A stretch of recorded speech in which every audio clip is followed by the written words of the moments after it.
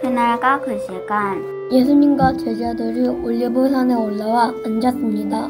예수님, 아까 세상이 끝날 때가 온다고 하셨는데 그날은 언제인가요? 하느님의 아들은 어느 요일에 오시나요?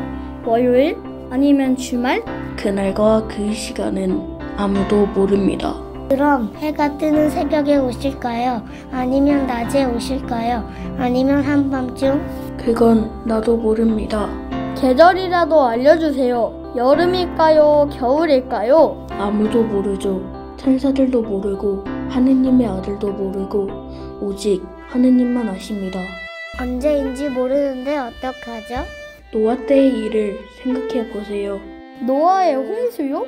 노아의 배에 들어간 사람들은 살았다는 이야기인가요? 사람의 아들이 올 때에도 바로 그럴 것입니다.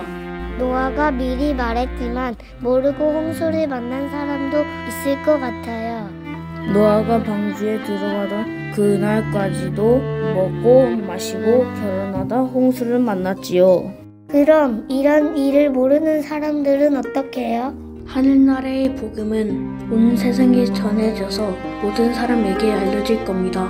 그러면 그때가 오면 사람의 아들이 올 때도 그러겠죠.